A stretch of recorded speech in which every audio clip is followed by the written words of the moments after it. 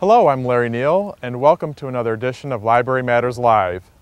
Today we're going to talk about ebooks and ebook readers, the Used Book Nook and Friends of the Library, as well as a very special event on May 3rd, Motown Lounge, A Taste of the Town.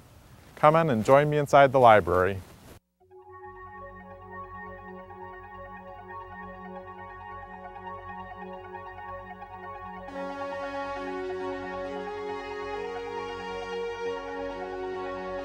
A 2012 Pew Internet study showed that 62% of Americans didn't realize that their public libraries had ebooks. Here at the Clinton-Macomb Public Library, that's not the case. We have over 17,000 ebooks checked out last year alone. That's a 107% increase. And we're here to help the public understand the different options and all the things available for free through their local library. Julianne Morian will show us an overview of a table that we've set up here to let people try e-readers out firsthand before buying them. Exactly.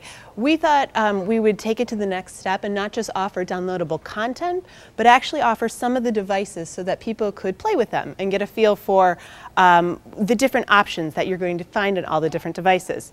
We have a variety of devices ranging from our popular Nook and Kindle options, but we also have some of our other lesser known brands such as the Sony Wi-Fi, and we actually have a Kobo e-reader that you can check out from us and borrow and play with at your leisure at your house.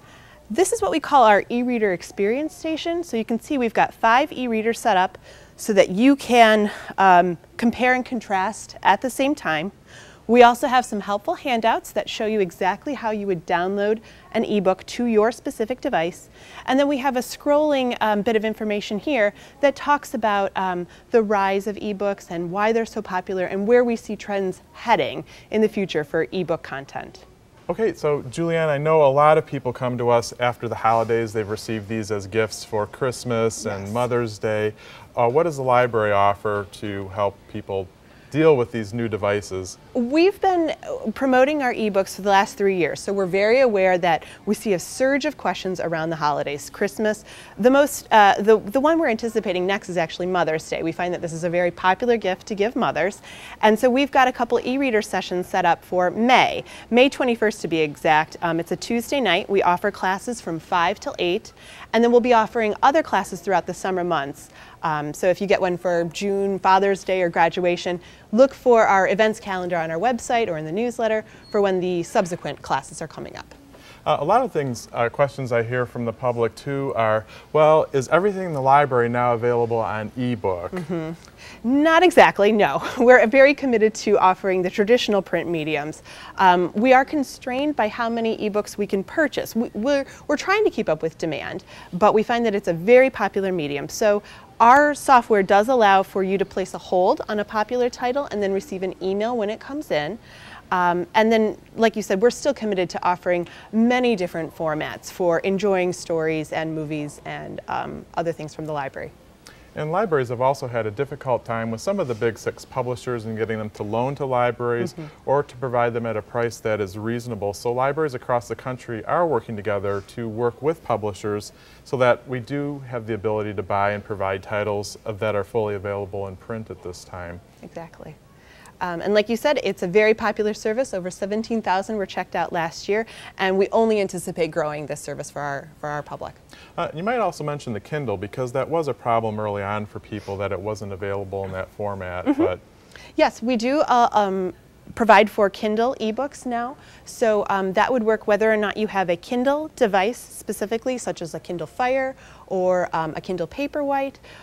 Or if you have one of the Apple products, you can actually download the app for Kindle onto those Apple products and then enjoy Kindle ebooks as well. So we hit all the major devices and we have all the major formats for ebooks. And it's also important to note that some of the early versions of the downloading software for libraries was pretty cumbersome, and they continue to work and improve on that experience. So if you did have problems earlier on, it is getting more streamlined and easier to use. It is. It's much easier, and our training tutorial has grown with that. So we have updated our documentation, and we've got videos online. So we've tried to reduce any barriers to making this a very easy process for you to get onto your device.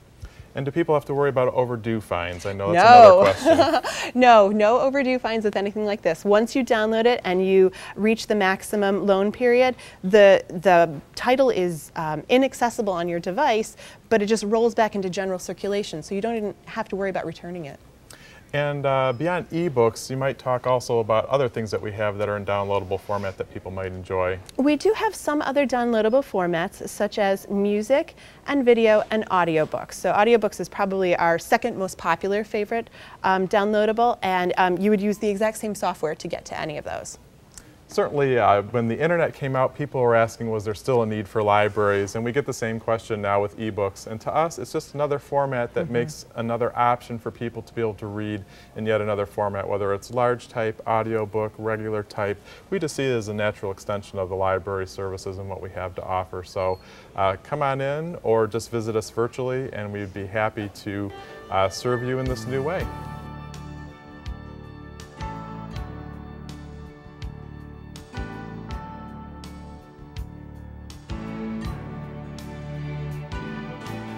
The library is very fortunate to have hundreds of community volunteers who have gave over 14,000 hours last year alone to help the library and enhance our services.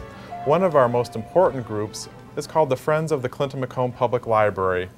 This group raises money through book sales and a new venture called the Used Book Nook behind us. Last year alone, the Friends gave the library over $60,000 to sponsor and underwrite all of our programming, special services such as our ebook collection, and more. Mary Russo is the president of the Friends, and thought we would talk a little bit about the Used Book Nook here at the main library. Our Used Book Nook, which is behind me here, is doing exceptionally well. Like Mr. Neal said, we have collected over $1,000 a month just on this Book Nook alone. And that would not be possible if it wasn't for the great community we live in and their generous contributions of all these used books. It's because of the used books that this is even possible. All of the people that are in the Used Book Nook are volunteers. It is open every day from 10 to 7, except Friday it's open from 11 to 5, and it's closed on Sunday. When you visit the Used Book Nook, it may have a familiar feel. The inside is remnants that we purchased from a Borders store that closed. So if you miss Borders, come on in and you can see some of the fixtures and furnishings that will look familiar in a comfortable, small little bookstore. The items in this store are all high quality at great prices, so if you're shopping for a gift or looking for a nice present for a family member, the stock is always changing, and you can get very current books at very reasonable rates.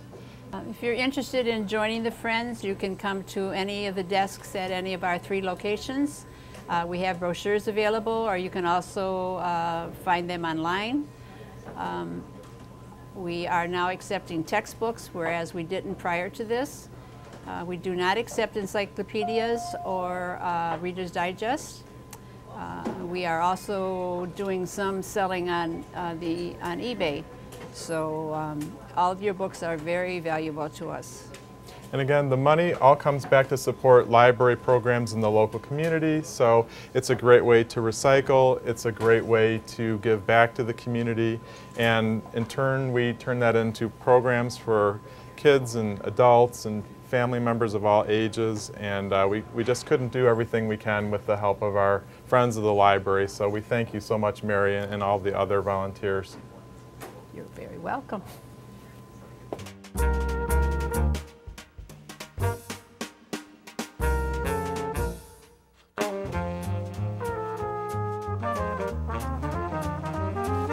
Last year, the library celebrated its 20th anniversary of its founding with a Taste of the Town celebration that included more than 300 participants.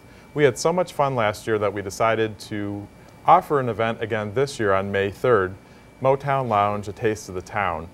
Last year we raised over $7,700 that was used to fund children's literacy projects and our tutor.com sessions that helps children after school with an online tutor, as well as job seekers with resume assistance online through the library's website.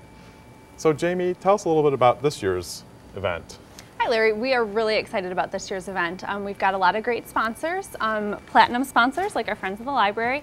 We've got gold sponsors that are local businesses that we encounter, and we've got 22 vendors, food vendors that are coming to offer a great taste of Clinton and Macomb townships. Come with an empty belly because you're going to leave with a full stomach for sure. We've also got the Michael Davis Show. They're going to be performing a 1.5-hour show of all Motown hits. We've had them here as part of our Sunday concert music series, and they've done a great job. People can dance if they'd like, kick back with a drink, or just sit down and enjoy the show. It should be a really great time. What if I don't have blue suede shoes? No need to have blue suede shoes. Come as you are, or dress up, dress the part if you'd like. Just come on out. I think it'll be a really great event. It's a really great thing for us to be able to support some of the things like you mentioned, the Tutor.com and the children's literacy at the Clinton-Macomb Public Library. So we know that people are going to jump up and get their tickets. How do they get tickets and how much are they? Sure, you can get tickets online at our website. There is a link right on the homepage. It's Taste of the Town tickets. You can buy them online via credit card, or you can come into any CMPL location and pay via cash or check. Tickets are $30, and if you want to wait till the night of, they are $40, but if you get them now, they're $30. And the event starts at 6:30, so we are looking forward to seeing all of you. It'll be a great time, and again, the money goes back to the library so we can support wonderful services that the community appreciates and wants. Yeah, there's also a lot of other great events aside from food. We're going to have some basket raffles that people can purchase tickets for. There'll be $1 for each ticket, or you'll get 6 for $5. A lot of great themes. There's a barbecue theme, a baby theme basket, a reading basket, a night out at the movies and dinner basket. So a lot of great ways to help support the library that way.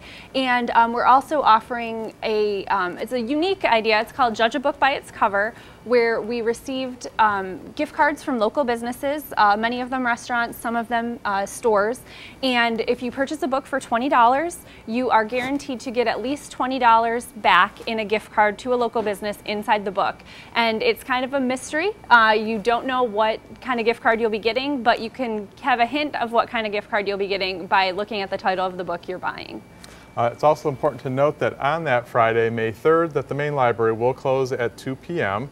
The branch libraries will be open until 6 p.m. as normal, but we need to decorate this place and get it all ready, get the tables in, get all the food set up, and transform it into a Motown lounge. That should be a great evening, a lot of fun, and supporting a great local organization, your library. Sounds good.